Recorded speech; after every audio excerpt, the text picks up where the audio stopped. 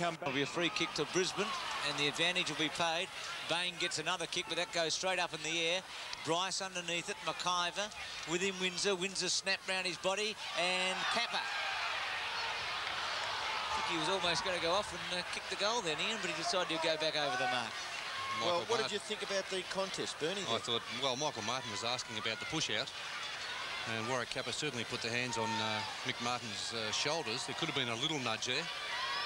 So Kappa, from point-blank range, kicks a goal for the Bears. Pay our $1 million debt by October 31st. They fight, we're dead. Please donate now. Save our skin. The message today was vivid. Unless supporters dig deep or a White Knight sponsor is found, the Tigers will fold in 11 weeks. It's certainly not a case of the boy crying wolf.